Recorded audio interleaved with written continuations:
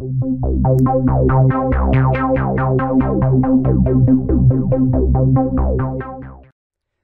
everyone, today I'm making a tutorial on widget development, specifically answering a question that I get asked a lot, which is how do you access Captivate variables in Captivate 6?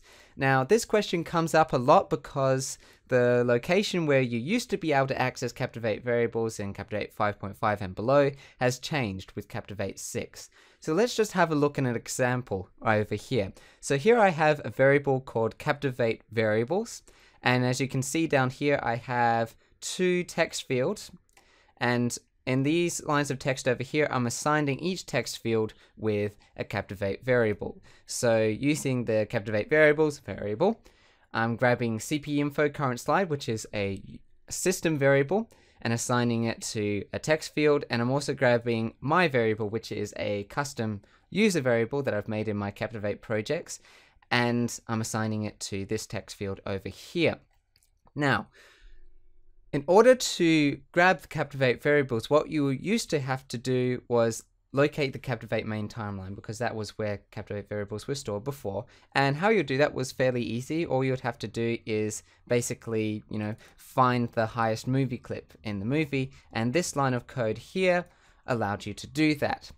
Okay, now if we go and test this code in Captivate 5, we can see that, yep, it works. I'm able to grab these two variables, my value being the value of my variable. But if I go over to Captivate 6 and I try this same widget, and if I allow it to publish, which takes longer, as you can see, the widget is not even appearing at runtime. That's because it's going along in its merry way, and trying to grab the Captivate variable, finds it's not there, and explodes, essentially. So how do we go about changing things so we can access Captivate variables in Captivate 6? Okay, well, if we just look at this code in a little bit more detail, this is all inside a custom function that I've built. Now, when is this function being called? Well, it's being called inside the Captivate template. The CP set value template method is a very common one to use. What happens in this method is that Captivate is passing in to the widget a lot of information about the movie and the makeup of the movie, including the Captivate variables. So here, after this object has been assigned to the mMovieHandle variable, I'm getting my getVariables function called. So if we jump back over to that method, what I'm going to do is I'm going to completely comment out these two lines of code, and instead I'm going to use this line of code. Okay, so what's going on here? Well, I'm assigning this same Captivate Variables variable with this. I'm grabbing that movie handle variable that we saw before in CP set value, and I'm calling the getMovieProps function. And this is a function unique to this movie handle object. And this returns you another object, which also has a lot of information about the Captivate movie.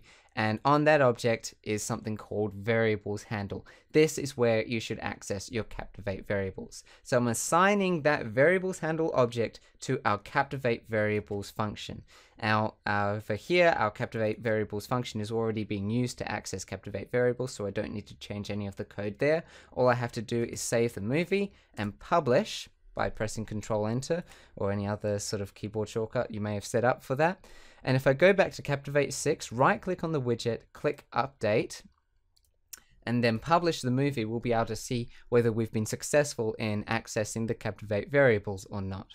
So over here we see, yes, just the same as in Captivate 5.5, I'm able to get those system and user variables again. Now, this line of code actually works just as well for Captivate 5, 5.5, and Captivate 4 even. So if I go back to Captivate 5 and update my widget and then publish the movie again, you can see in the published output, yes, I'm still able to grab those Captivate variables. So if you're accessing Captivate variables, always use this method. Then you don't have to worry about making it backward compatible, and it should always be like this into the future. Now, the most simplest way of actually accessing Captivate variables is not to use the Adobe widget template at all, but rather to use Widget Factory, which is an API for building widgets which takes away a lot of the complexity and a lot of the little niggly issues you might come across. For example, this one here about accessing Captivate variables.